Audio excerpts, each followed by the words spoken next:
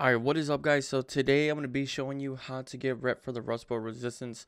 Now if you are playing during the beginning of a month, make sure that the first thing you go do is to check if the Darkmoon Faire is up. It's pretty simple. You're going to head there. You can find them in your major local cities for your faction. But basically you're going to come down to the bottom over here. You're going to speak to this panda, and this panda will give you tickets, and these tickets will let you go into this little ride, which is a carousel, which will give you the Wii buff. Now this Wii buff here gives you a 1 hour 10% experience and reputation gain, so you definitely want to have this. Also, if there is any events like the 50th anniversary that we just had, it'll give you an extra 15%. Sometimes there is a 50% bonus reputation gain, which you want to take advantage of as well. So look on your calendar and see if there's any up. Now when you're coming to the Rustbolt resistance, whether you're new or maybe you haven't played a while, make sure you finish the quest line, because this quest line will help you unlock all the world quests and the dailies. So this is going to be the first thing you're going to want to do. Once you finish this, obviously you're going to want to buy a contract. Once you're friendly, you can use the contract for the Rustbolt resistance, and now you can grind out more rep. Now another way you can actually get rep in here would be doing the dailies. Like I said, once you set them up, you can do the dailies and you can do the world quest. There's usually around 2 to 3 world quests up, and there's regular quests around the map. Now there is a few quests that you won't be able to see, so make sure to just keep going around until you find them. They pop up randomly throughout the week. There's some where you can build a spider bot, and that can give you around like 500 to 800 rep. But yeah, you're going to be going around doing your dailies. Also, don't forget to loot your chests. There's chests around the map that you're going to want to get as well. So the reason why you want to get the chest is because the chest will give you certain items that can help you complete quests, which will be like dailies and other quests that pop up throughout the week. So you're always going to want to be looting them.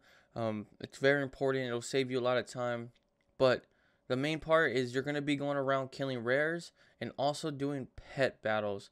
So I honestly recommend to get the pet battles done and then go do the rares. Because once you're done with the pet battles, you can't get rep from them anymore unless it's up for world quest.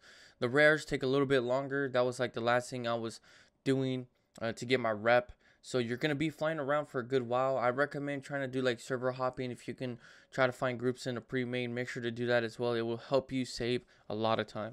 So like I said, you're going to be going around looking for rares all the time. So make sure you download TomTom, and make sure you download the Handy Notes Mechagon. Now this little add-on is going to help you save a lot of time, just because it'll show you where all the rares are at, tell you what it drops and all that cool fun stuff. But it's going to help you fly around the right direction and see if they're up. Make sure to, like I said, to do the pre-made to make sure you save some time. Like I said, the other way is going to be pets as well. Now these pets are kind of a pain. I'll post a link down below so you know how to actually kill them, but you're going to definitely have two certain pets that I recommend having, which is going to be Icky and Bone Shard. Mainly Bone Shard. You want to go for Bone Shard. Hopefully they're not too expensive on your server. They usually go between 2 to 10k right now, so make sure you get it now before it's too late, because it might be up around 20k here in 8.3. But yeah, you're going to be going around killing all the pets around the map, which the link down below I'll put down will show you where all the pets are at you need to kill. Like I said before, once you kill them, that's pretty much it. So the only way you can get more rep from pets is only going to be through world quests. So you're going to want to make sure that you stay on top of this. Get this done first, guys, so you can get a lot of rep.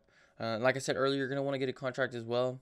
This contract only works when you're friendly, and it's only 7 days. So after 7 days it will be gone. But at least with this, you can still go do world quests all throughout the map, throughout the world in PFA, and still get 10 rep added on top of your other world quests as well. So also make sure to come to the junkyard and do your daily recycling.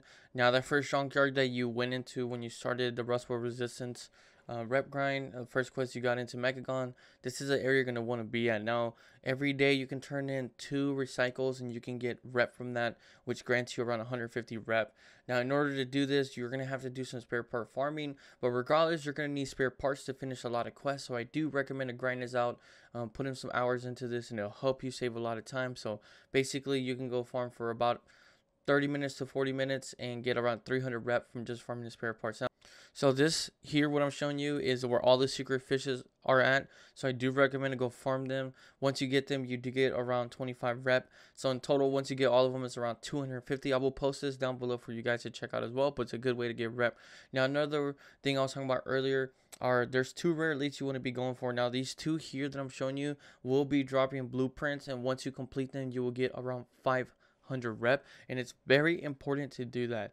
So like I said, there's going to be a lot of times that you're going to just be flying around going for rares. So make sure you're getting your chests, you're doing your spare part farming, make sure you finish all your pet battles, and at the end you'll probably just most likely be farming rares. But that's pretty much it, guys. If you enjoyed the video, please leave a like, hit that sub button, and I'll catch y'all in the next one. Peace.